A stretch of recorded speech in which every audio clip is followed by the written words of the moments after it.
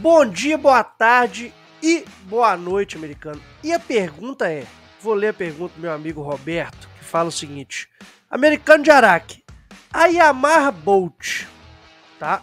Ela vem pro Brasil? Eu achei interessante essa pergunta, porque esta é uma pergunta que milhares de pessoas estão fazendo neste exato momento. Vocês conhecem a Yamaha BOLT? Vocês sabem que a Yamaha tem uma moto que substituiu a Midnight Star, que saiu de linha no ano 2016, e essa moto, por incrível que pareça, nunca veio para o Brasil.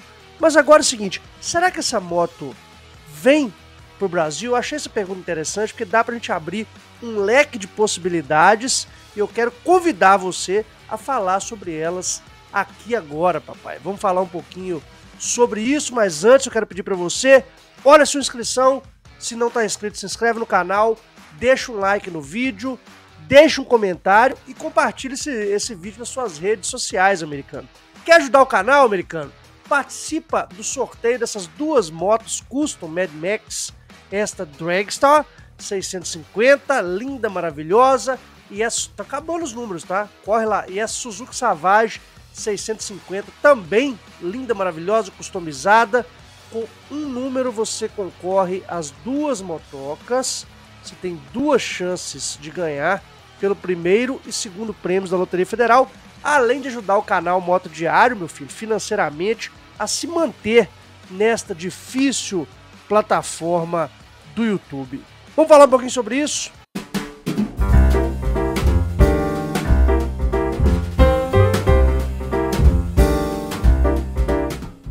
Colocar um seguro na sua moto, americana, é Vulc Seguros, cara, é o melhor seguro do Brasil. Lá você faz uma cotação direto, 24 horas por dia. Você tem seguro tradicional, seguro contra terceiros, guincho ilimitado pro Brasil inteiro. Dá uma ligadinha nesse telefone que tá aparecendo na tela aqui, porque é patrocinador oficial aqui do canal. Americano, esse vídeo é um oferecimento de Ademicon, cara, é o nosso consórcio, eu também faço parte. Lá você tem parcelas reduzidas por ser amigo aqui do canal, você tem assistência personalizada, dá uma ligadinha pro Renato, e sabe da melhor, cara, você dá um lance bem pequenininho, ou até mesmo você consegue tirar a carta de crédito sem dar lance nenhum. Dá uma ligada lá, conversa com ele, que você vai realizar o seu sonho da sua moto 0 km com a sua carta de crédito, beleza? Já está na tela aqui, papai. Estou no site da Yamaha americana, no Yamaha Motorsports. Esta moto, cara, é a Yamaha BOLT. É uma moto que eu tive o prazer de ver ao vivo lá nos Estados Unidos, uma moto de 950 cilindradas, transmissão a correia, freio ABS, até para girar ela aqui, ó. Deixa eu girar ela aqui para vocês verem. Fica mais fácil pra gente ver ela sob todos os ângulos, tá? Aqui ela tá no formato mais simples, suspensão a gás, transmissão via correia, câmbio de 6 velocidades, 948, 949 centímetros cúbicos de motor, ó, iluminação toda em LED. Uma moto que é uma chopperzinha quase pronta, tá? E a grande questão é o seguinte, a Yamaha não trouxe essa moto para o Brasil. Essa moto já está lá fora desde o ano 2017, porque a Midnight Star saiu no ano 2016, e na realidade ela não saiu do mundo, né? Ela foi repaginada, rebatizada de Yamaha BOLT, tá? E nesse exato momento a Yamaha decidiu que essa moto não viria mais para o Brasil. E a pergunta do meu amigo Roberto, ela faz bastante sentido, porque, americano, vocês podem até não acreditar nisso aí, mas existem chances reais de todas essas motos serem colocadas no mercado brasileiro. Primeiro, porque essas motos estão adaptadas às legislações de emissões de poluentes dos outros países, principalmente do continente europeu, onde a moto está presente, tá? No continente americano, que tem uma legislação até um pouco mais permissiva, bem mais permissiva do que a nossa, então ela está presente. Ela está presente aqui nos nossos hermanos, na Argentina e no Chile. Não tenho certeza 100% da Argentina, mas no Chile, com certeza absoluta, essa moto está presente. E a grande questão que fica no ar, que eu quero trazer para discussão maior, é o seguinte: por que raios que o parta a Yamaha não traz essa moto para o Brasil?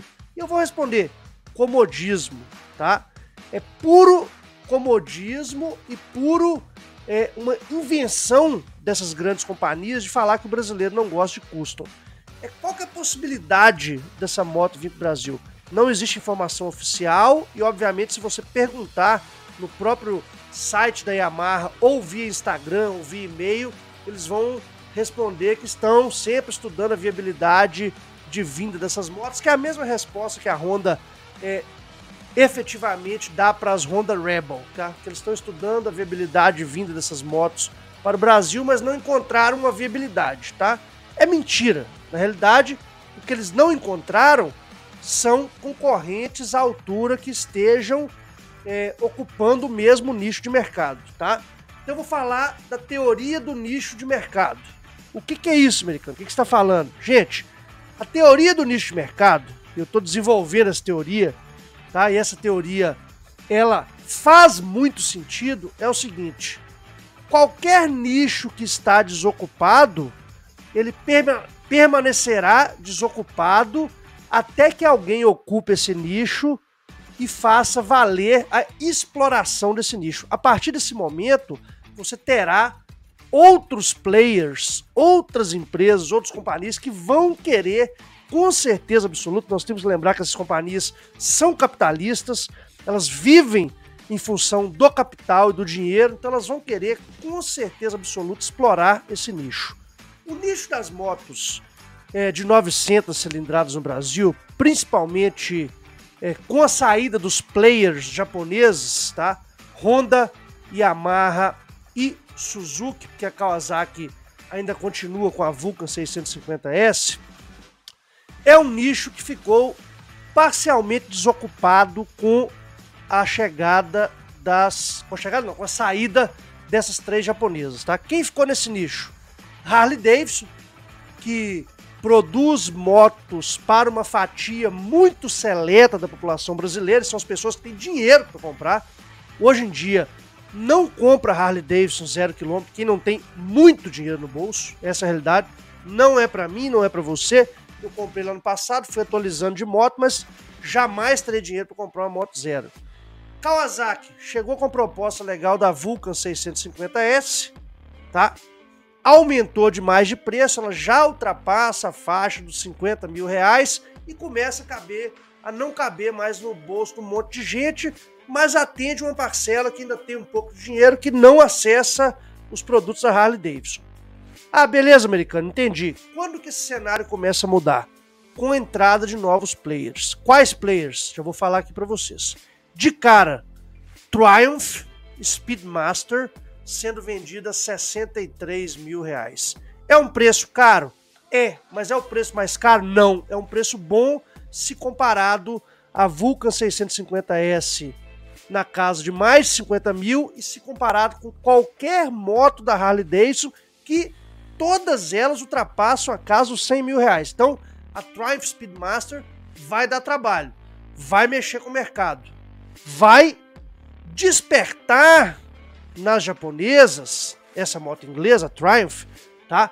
O desejo de ocupar esse nicho de mercado. Agora, quando que esse desejo ele vai se acirrar totalmente?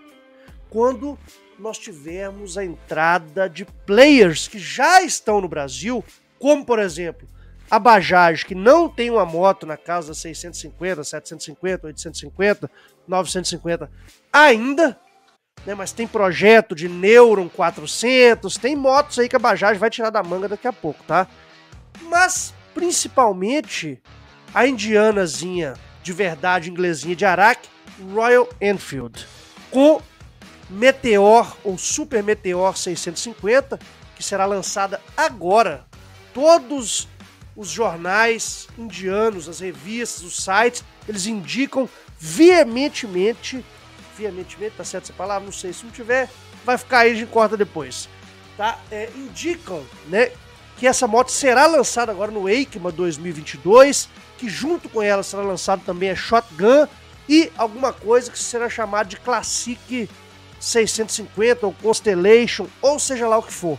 São pelo menos 3 motos com indicação de 4, com essa motorização de 650, que vem para o Brasil, que já foi confirmado pelo CEO da Royal Enfield aqui no Brasil, que é o Cláudio Giuzzi, né? Outras motos virão para o Brasil, tá? Como, por exemplo, também outras motos da Royal Enfield que estão fora um pouco dessa linha das motos custom, mas a Super Meteor 650 é a bola da vez. A partir desse momento, esse mercado vai começar a mudar, assim como está mudando o mercado impulsionado pela Meteor 350. A Meteor 350 chega no Brasil e causa uma verdadeira revolução no mercado de moto custom de média para baixa cilindrada, sendo a moto mais vendida nos últimos 19 anos. Você tem noção do que é isso, gente? É muita responsabilidade. Ah, mas custom vende pouco. Vende pouco mais ou menos. Vende muito mais do que moto esportiva, vende muito mais do que moto naked, e vou te falar que daqui a pouco vai bater pau a pau com moto Big Trail. É só nós termos a entrada de mais players no mercado. E a Yamaha BOLT, qual que é a chance dessa moto vir para o mercado? Todas. A partir do momento que nós tivermos já a Royal Enfield Meteor 650, a Shotgun 650, a Triumph Speedmaster, que já está por aí, e outros players que virão. Não está porque ainda é um nicho desocupado.